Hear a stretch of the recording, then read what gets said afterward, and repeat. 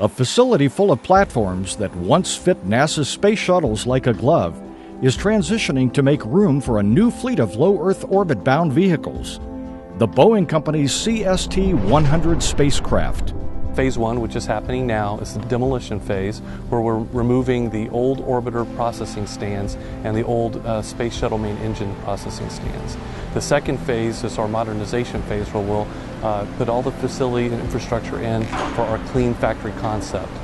The project at the newly named C3PF, short for Commercial Crew and Cargo Processing Facility, began as an innovative partnership between NASA's Kennedy Space Center and Space Florida to give excess government facilities a new purpose. There is an emerging commercial space industry that even NASA will depend in part on for transport of its cargo and astronauts back and forth to the station and other destinations in low Earth orbit. Boeing is one of 3 companies working with NASA's Commercial Crew program to develop integrated spacecraft and launch vehicle systems for the United States. All 3 have chosen to base launch operations along Florida's Space Coast. Location, location, and location.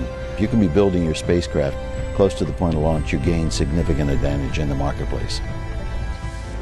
The CST-100 is designed to lift off atop United Launch Alliance Atlas V rocket from Cape Canaveral Air Force Station's Launch Complex 41, a little more than 7 miles from the C3PF. It'll leave right from this facility straight to the launch vehicle for integration.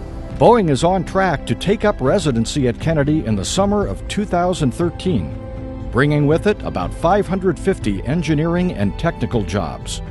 We're very excited to be able to be a part of NASA's human spaceflight and growing the commercial base for future low Earth orbit operations.